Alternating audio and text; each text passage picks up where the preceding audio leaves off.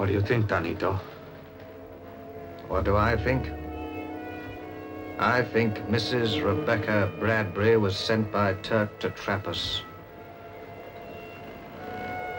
I think she's a decoy. Well, this is a new low, I must say.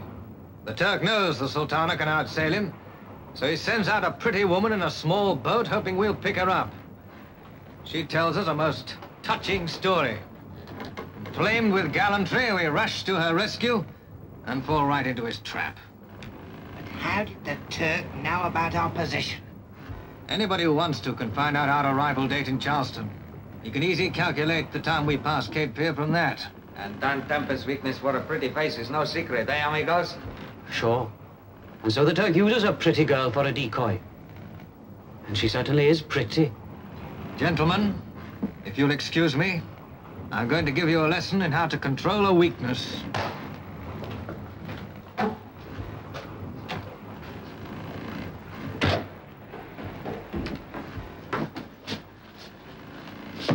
Do you still deny that Turk sent you out here? I do. Will you please tell me why my story is so difficult to believe?